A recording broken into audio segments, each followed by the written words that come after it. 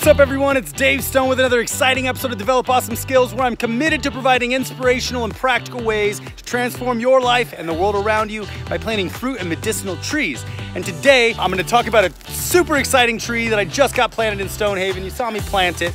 It is this monkey pod tree.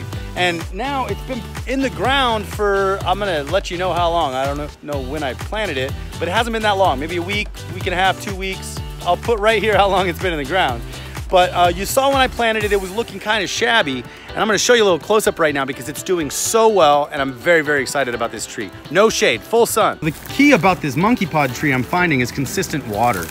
And it loves the sun. It's actually taken the sun really, really nicely. Although it's been quite cloudy out, it's in the monsoon area, so it's getting water from the rain.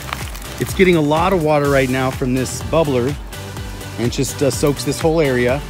And it's really responding well. You can see some of the old leaves when I planted it, still kind of curling. But this tree, the leaves close up at night. So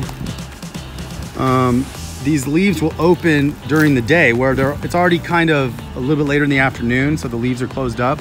But you can see this beautiful new growth coming in here. This is all, after I trimmed that tree up, it just has this excellent structure. And this is a hard wood. I'm gonna show you a picture right now of a monkey pod wood slab. Gorgeous wood, and it's a climbing tree. So if you guys wanna plant a climbing tree, it would be an excellent climbing tree. It's gonna get huge, it's gonna get massive, but I kind of want something massive. So I love this new growth in here, and it just feels so velvety. It's like velvety soft. And then when they open up, it's just like displaying their leaves to the world to gather more sun. But there's so much sun out here that I'm finding that they close up. They close up kind of like in the afternoon because they've gotten their fair share of sun. So you just need to give them a lot of water, heavy mulch.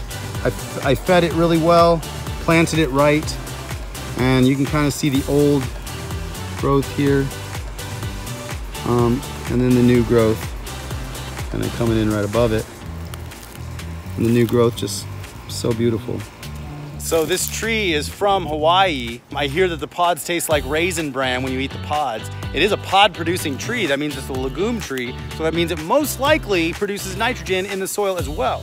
So this is a bean tree, kind of, not really a bean tree, but a pod tree. And I'm excited to see these pods and see when they start fruiting. And as this tree grows, I think it's actually gonna grow pretty fast. So I'm gonna do this video right now so I can show you the progress next year during this time. In 1 year from now, next summer, I'm excited to show you how big this thing gets. Let's look at the trunk here, see how the trunk looks. So here's some nice little branches coming up here off the bottom. I'm letting them come in. I painted this trunk and I love the bark. I mean, it's kind of like a nice, cool looking, thick, chunky bark. And right now you can see it's maybe 1 inch in diameter. So we're gonna see what this looks like. And I can actually see in here, there's actually a little sprout coming in right there. And another one right there. So this thing is gonna start branching out even more. Right here, there's a little sprout.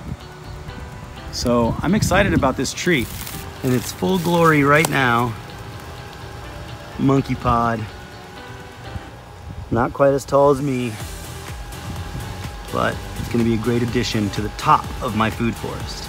So one of the reasons I'm so excited about this monkey pod tree, not just because they're epic trees, but because epicness means kind of tall.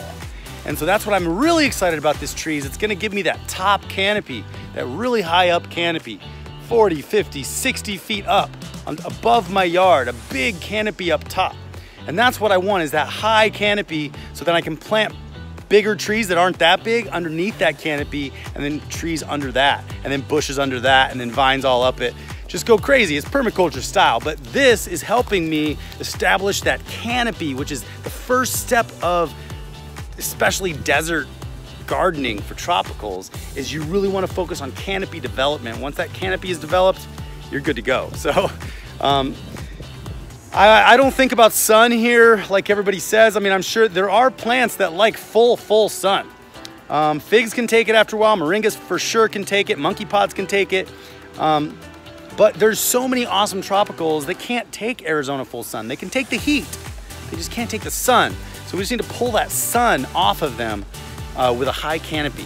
So it takes a few years to develop that, maybe 8 to 10 years, but you know what? When's the best time to plant a tree? 10 years ago. All right, well, thank you so much for watching this short video on the monkey pod tree. If you guys have any comments or questions, put them down below in the comment section.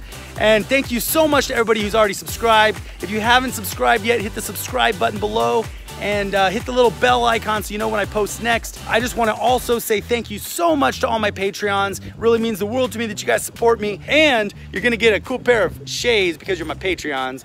And if you do want to become a Patreon and get your own pair of shades, go to patreon.com/developawesomeskills and become at least a $3 a month Patreon. And if you're one of my $3 a month Patreons, you will get your own pair of shades and I'll pay for shipping. Plus, you'll be in the credits of these videos with all my other Patreons. So, cool stuff. Thank you so much for watching this video. And until next time, develop awesome skills. Love you all.